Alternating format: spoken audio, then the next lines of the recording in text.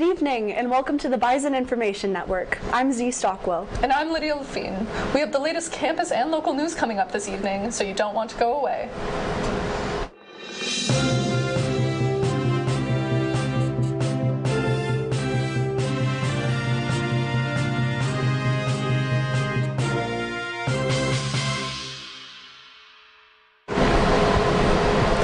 We've survived the majority of the year and made it to Dead Week. With many students stressing about finals and the end of the semester, the library has extended hours to encourage studying. NDSU's library is currently open 24 hours and will continue to be until May 12th at 5 p.m.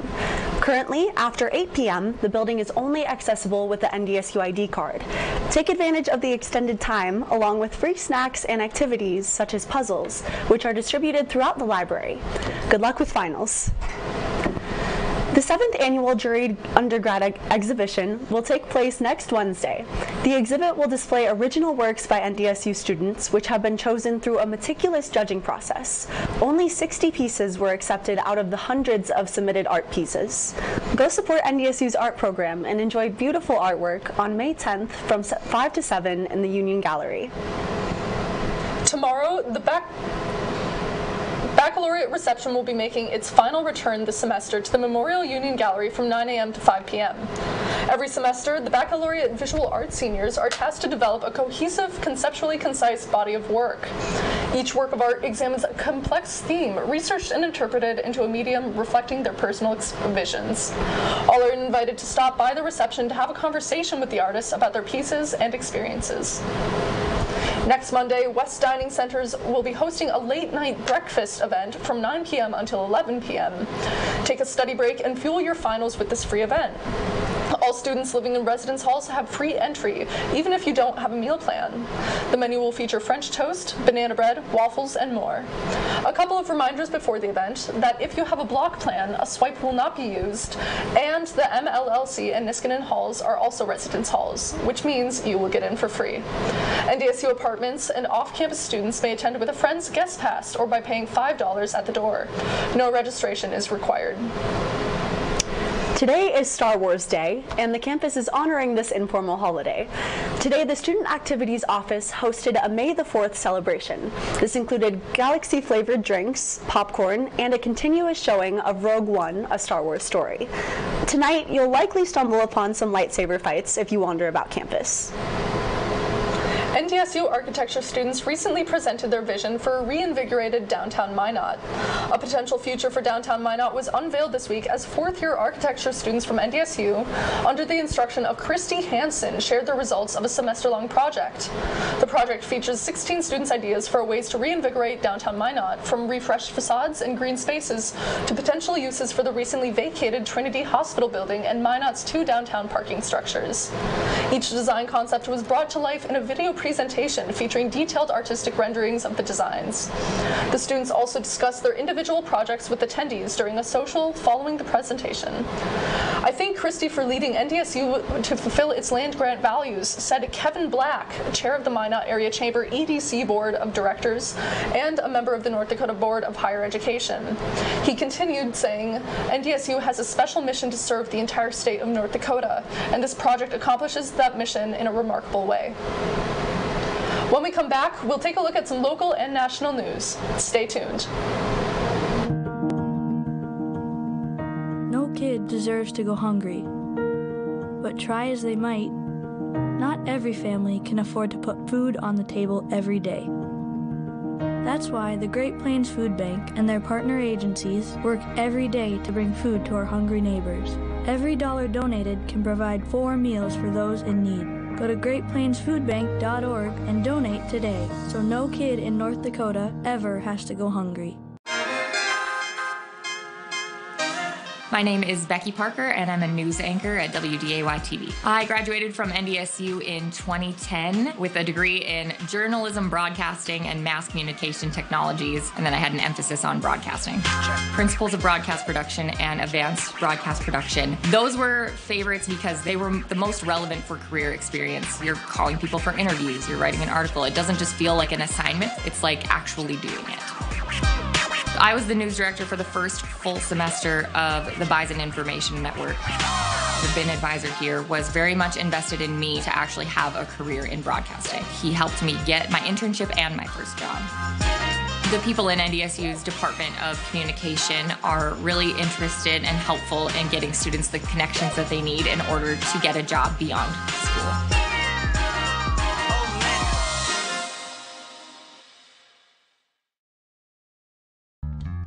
The NDSU Bookstore, where every true fan and alum goes to get their pride on. Gear up with a variety of high-quality t-shirts, sweatshirts, hats, and more.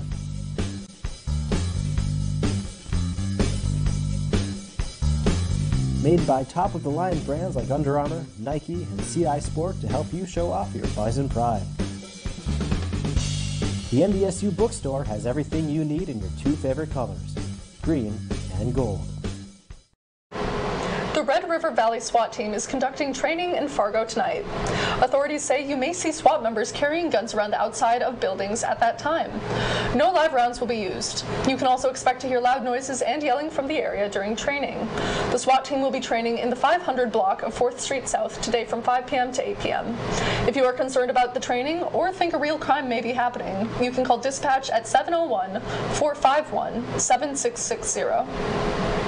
Are you a fan of camping, hiking, or climbing? Maybe even just hammocking? If so, on May 13th, go to Harold's in Moorhead for a used gear sale. Beginning at 10 a.m., the event will host beginner workshops for bike tuning, tent camping, and what layers and gear a beginner should carry with them. Food trucks, coffee, and even a bar will be there, though all transactions must be made in cash. The event ends at 4 p.m. A spring vintage market is also occurring over the weekend. Live music, food trucks, kombucha or alcoholic beverages, vintage clothes, and vinyls will be present, along with a multitude of other groovy items to brighten your day. The event is free to the public and will take place outside of Wild Terra Cider. The market will run from noon to 6 p.m. this Sunday. If you're searching for a way to escape reality and fly away to Neverland, you're in luck. This weekend, the FM Ballet is presenting a storybook dance production of Peter Pan. This show will transport you to unthinkable heights with flying dancers, beautifully choreographed ballet, and the magic of some faith, trust, and some pixie dust. Performances will be held at 2 p.m. and 7 p.m. on Saturday, May 6th, and a final performance occurs at 2 p.m. on Sunday, May 7th. The show will be held in the Fargo Theater. On April 15th, Sudan, a country in northeastern Africa, erupted into a civil war after rival generals from the Sudanese army and the paramilitary Rapid Support Forces had a conflict. Only a week ago, a convoy of hundreds of Americans arrived in an eastern port city to provide the first ever U.S.-led evacuation effort for other United States citizens. Over 16,000 Americans had been documented living in Sudan before the convoy's departures. So far, the conflict has killed more than 500 people and injured more than 4,000 others. Last Sunday, the United Nations spokesperson Stefan Dujarric released a statement expressing concern for the immediate well-being of not only the citizens of Sudan, but those of the entire region. The U.S. has released a warning to Americans not to travel to Sudan. Long story short, only the young lovers of Miss Americana, Taylor Swift, have to ask their teachers a question. Why did you decide to speak now? This is me trying to say some teachers had to be the anti-hero, saying call it what you want, but absences won't be excused because you stayed up until midnight. They said you're on your own, kids. No illicit affairs of skipping school to see Miss Swift. After seeing the bolded words in this message, not in a bottle, that was the moment I knew that this Swiftie superintendent was going to handle this delicate situation with Easter eggs like a mastermind. Hoping not to ruin their reputation and avoid a labyrinth of bad blood with students and parents, they said, don't blame me. With only 2 days until cruel summer, you need to calm down. Families are deciding whether or not to tolerate it. After many tears ricocheted, many decided to shake it off, saying, tonight's the night we forget about the deadlines. It's time for my wildest dreams to come true. Instead of staying at a treacherous school day they know all too well, students are choosing happiness. They're going to have the best day at this gorgeous concert. I'm sure they'll be enchanted in Taylor's Wonderland. When we come back, Dash Menzel will have your Bison sports report for the week. Don't go away. My name is Becky Parker, and I'm a news anchor at WDAY-TV. I graduated from NDSU in 2010 with a degree in journalism, broadcasting, and mass communication technologies, and then I had an emphasis on broadcasting. Principles of broadcast production and advanced broadcast production. Those were favorites because they were the most relevant for career experience. You're calling people for interviews, you're writing an article. It doesn't just feel like an assignment. I was the news director for the first full semester of the Bison Information Network. The BIN advisor here was very much invested in me to actually have a career in broadcasting. He helped me get my internship and my first job. The people in NDSU's Department of Communication are really interested and helpful in getting students the connections that they need in order to get a job beyond school.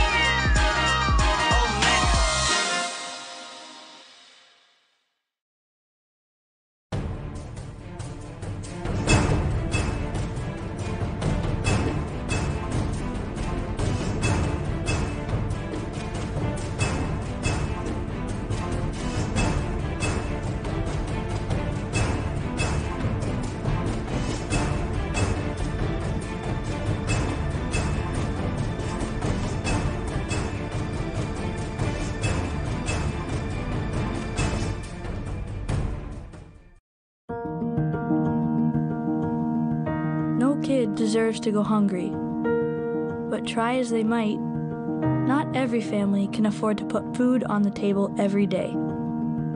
That's why the Great Plains Food Bank and their partner agencies work every day to bring food to our hungry neighbors.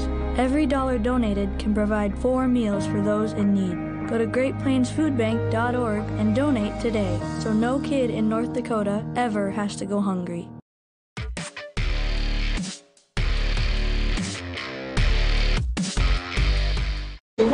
This past weekend, the baseball and softball teams were finally able to play their first home series of the season. And as for the baseball team, they showed their dominance this past week against Western Illinois. And how dominant were they? I wouldn't say they were too dominant. They only won all 3 of their games by 10 runs or more. After a scoreless first 2 innings, the Bison went off in the 3rd inning, scoring 5 runs. The inning was capped off on the 3 RBI double by Terrell Huggins. The Bison would have an encore presentation in the 8th inning, as they scored 5 more runs to end the game in 8 innings, with a final score of 10-0. James Dunlap had 2 runs, 4 hits, and 3 RBIs. Terrell Huggins had 2 hits and 3 RBIs. Drew Sackett had 2 runs, 1 hit, and 2 RBIs. And Caden Schwabe had 2 runs, 2 hits, and an RBI. Saturday's game would be more of the same for the Bison, and the Bison bats remained hot as they scored 10 runs in the first 3 innings. Jack Stile, Drew Sackett, and Peter Brookshaw also all hit home runs in this game. While Western Illinois would try to keep the game going, they couldn't do quite enough in the 7th inning to continue the game, and the Bison would go on to win it 13-3 in 7 innings. Drew Sackett had 3 runs, 3 hits, and 4 RBIs. James Dunlap had 1 run, 2 hits, and 3 RBIs. Peter Brookshaw had 3 runs, 3 hits, and 2 RBIs. And Caden Schwabe had 3 runs, 2 hits, and an RBI. In Sunday's game, the Bison would somehow improve on their first 2 performances from the first 2 games on Saturday. It was looking to be a closer game than the first 2 after the top of the 4th because the Bison only had a 2-1 lead. However, the Bison turned on the fireworks for the next 3 innings. They scored 4 runs in the 4th, 9 runs in the 5th inning, and 6 runs in the 6th inning. The Bison had 16 hits on the day as they would cruise to a 21-3 victory to sweep the series. 21-3, it almost sounds like a football score. As for the player graphics, James Dunlap had 3 runs, 3 hits, and 5 RBIs. Caden Schwabe had 2 runs, 2 hits, and 4 RBIs. Jack Stile had 2 runs, 3 hits, and 4 RBIs. And Drew Sackett had 3 runs, 2 hits, and 3 RBIs. Last night, the team traveled to Lincoln, Nebraska to play the Nebraska Cornhuskers. And the Bison started off great once again. Drew Sackett hit a 3-run home run to begin a 6-0 lead by the end of the 3rd inning. And also the Bison scored 5 runs in the 1st inning for the 3rd straight game. However, Nebraska would try to mount a comeback with 4 runs of their own. NDSU would escape, though, with a narrow victory of 6-5, even after Nebraska got 4 home runs. Drew Sackett had 1 run, 1 hit, and 3 RBIs. Caden Schwabe had 1 run and 2 hits, and Jack Stile had 2 runs and 1 hit. The Bison are now 16-26 on the season. They will travel to Greeley, Colorado to play the Northern Colorado Bears. The first game will start tomorrow at 3 p.m. The softball team played their first home series as well this past weekend against UND. They started off the series strong by scoring 8 runs in the first 3 innings of play. Bella Dean got the scoring started with a 3-run home run in the first inning of Game 1, and it would only get better as Skylar Padgett hit an RBI single and Emily Baringa hit an RBI double in the second inning. The 8-run start would be enough to hang on for an 8-5 victory. Bella Dean had 1 run, 1 hit, and 3 RBIs. Emily Baringa had 2 runs, 3 hits, and 2 RBIs. And Carly Gotchis had 1 run, 1 hit, and an RBI. Game 2, unlike Game 1, it would be a little bit more of a low-scoring one. The Bison would score right away off of an RBI single from Bella Dean. However, UND would respond in the 3rd inning, and the game would be tied 1-1 heading into the 5th inning. Chloe Woldruff would hit an RBI double in the 5th to retake the lead for the Bison, and in the 6th inning, the Bison would get 2 more runs to secure a hard-fought 4-2 win. Bella Dean had 1 run, 2 hits, and 2 RBIs. Chloe Woldruff had 1 hit and 1 RBI. The Bison would try to complete the series sweep on Sunday. Unfortunately, it was not meant to be. The game was notched at 1-1 until the 6th inning when UND hit an RBI single and a 2 RBI double to take a 4-1 lead. But the Bison wouldn't give up so easily, though. They would answer back with a 2 RBI single at the bottom of the inning off of Carly Gotchis to bring the game back within 1. But however, the comeback fell just short as a potential walk-off hit into right field by Bella Dean was barely caught by UND's right fielder Mariah Peters. The Bison would see their 5-game win streak come to an end in a 4-3 loss. Carly Gotchis had 1 hit and 2 RBIs, and Emily Baringa had 1 run, 2 hits, and an RBI. The softball team will play their final regular season series this weekend, and there is a lot of stakes on the line on this one. They will play against Omaha for the rest of the 2nd seed in the Summit League tournament. The first game starts at noon tomorrow.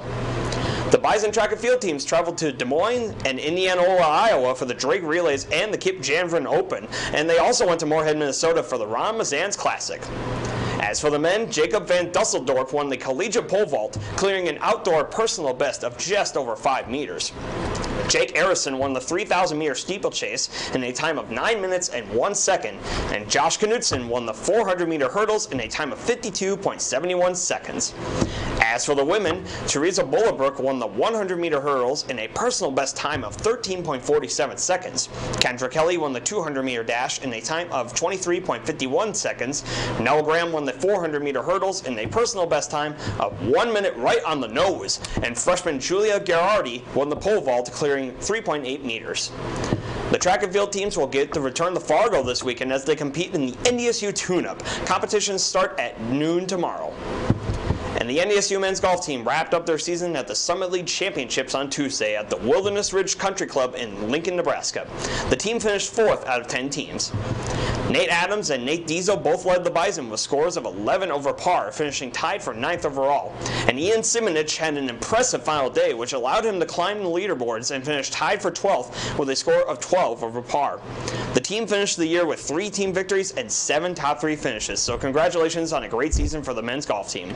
Well, that is all for Bison Sports. Now on to Coy with the weather. Coy, you know, the weather is finally starting to warm up. It's looking like spring and maybe even summer here in Fargo, North Dakota finally. Oh yeah, we finally had our first 70-degree day just this past week, and we have more of that to look forward to into the week ahead. Taking a look at our current conditions right now, starting with what's coming to us from the Hector International Airport, we are currently seeing mostly cloudy skies with a temperature of 71 degrees Fahrenheit. Winds are out of the northwest at 16 miles per hour with gusts up to 22 currently. Taking a look at what's going on for the rest of the night, temperatures will drop off as we go into early tomorrow morning with a high of 44 at 6 a.m. tomorrow, and we will see some clouds throughout the sky, but we will still see some clear skies as the night continues to go on. Taking a look at the skycast this morning, the sun rose at 6:07 a.m. Sun will set this evening 8:41 p.m. gives about 14.5 hours of daylight there, and then we are currently in the waxing gibbous phase with a full moon coming up tomorrow, so we do have that to look forward to as well. Taking a look at today's almanac, today's high was 71 with a low of 43, pretty close to what we're used to seeing for this time of year with an average high of 64 and a low of 39. However, the record high was set back in 1926 at 93 degrees and a low of 22 back in 1967. Taking a look at what's going on across the country, as you can see, the temperatures that we are seeing in the Fargo Moorhead area there are pretty similar to what we're seeing across much of the country. Not a whole lot of variation there. Are seeing temperatures in the 70s and 60s there. However, it's once you get up into the northeast part of the country that temperatures do start to drop off a bit. So we actually don't have the coldest temperatures in the United States for once, so that's always good to see. Taking a look at the next 48 hours for the rain and snow. Again, same thing here, a little bit happening in the Fargo Moorhead area, and as you get to the southern part of the state, that's where we're seeing some of that snow. And as you get down to the South Dakota, Nebraska, Minnesota area there, and then as you get into the other side of the country as well. Taking a look at the next 7 days, kicking it off with going into the weekend. Tomorrow, Cinco de Mayo has a high of 66 with a low of 43. We'll see mostly clear skies there, and then as we get into the weekend, we will start to see some rainfall that we can expect as the weekend goes on, and that will continue into Monday. And then Monday has a high of 71 with a low of 49. And then as the week goes on, similar temperatures for Tuesday and Wednesday. We'll get a little more sunshine back with some partly cloudy skies there with a high of 70 for both of those days. And then the high will drop down just a tad to a high of 69 on Thursday, and then that's when we can also expect a little bit more rainfall there. Taking a look at what's going on for the national days that we're seeing today. It is National Star Wars Day today, so may the 4th be with you watching if you're a Star Wars fan. And also International Respect for Chickens Day, so if you have any chickens, be sure to show them some respect today. Well, that's all I have for weather and for the holidays for this week. Back to you at the Desk Dash. You know, it's good to see that weather getting better for graduation, which is next Saturday. As you know, me and you are both graduating, and you know, the two of us combined have had 7 years here at BIN. It has just been a wonderful experience for both of us. We have gone to Sioux Falls, we've gone to Frisco, Texas. It has just been an incredible journey at our time here at BIN. Oh yeah, I've definitely enjoyed it, and I'm really excited to see what's next for both of us in the future. Absolutely. Well, thank you all for watching. We hope you have a great summer.